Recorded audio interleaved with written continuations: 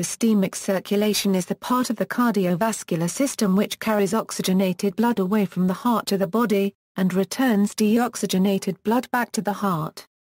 This physiologic theory of circulation was first described by Amato Lusitano, a Portuguese doctor working in Italy, in his work composed by 7 volumes Curationum Medicinalium Centuriæ Septem, first edition in 1551.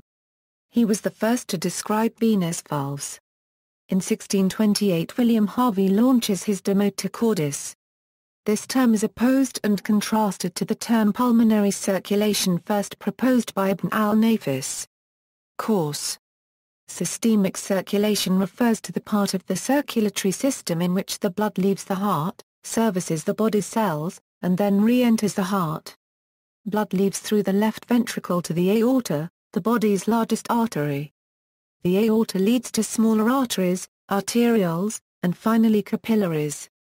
Waste and carbon dioxide diffuse out of the cell into the blood, and oxygen in the blood diffuses into the cell. Blood then moves to venous capillaries, and then the venae cavae, the lower inferior vena cava and the upper superior vena cava, through which the blood re-enters the heart at the right atrium. Arteries. Oxygenated blood enters the systemic circulation when leaving the left ventricle, through the aortic semilunar valve. The first part of the systemic circulation is the aorta, a massive and thick-walled artery. The aorta arches and branches into major arteries to the upper body before passing through the diaphragm, where it branches further into arteries which supply the lower parts of the body. Capillaries. Arteries branch into small passages called capillaries. The capillaries merge to bring blood into the venous system. Veins. After their passage through body tissues, capillaries merge once again into venules, which continue to merge into veins.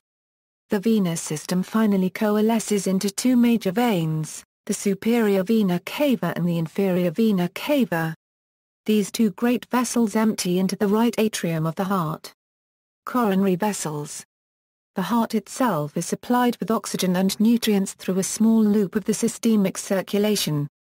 Portal veins. The general rule is that arteries from the heart branch out into capillaries, which collect into veins leading back to the heart. Portal veins are a slight exception to this. In humans the only significant example is the hepatic portal vein, which combines from capillaries around the gut where the blood absorbs the various products of digestion. Rather than leading directly back to the heart, the hepatic portal vein branches into a second capillary system in the liver. Advantage. Because the systemic circulation is powered by the left ventricle, one advantage of this form of circulation, as opposed to open circulation, or the gill system that fish use to breathe, is that there is simultaneous high-pressure oxygenated blood delivered to all parts of the body. See also: pulmonary circulation, double circulatory system, references.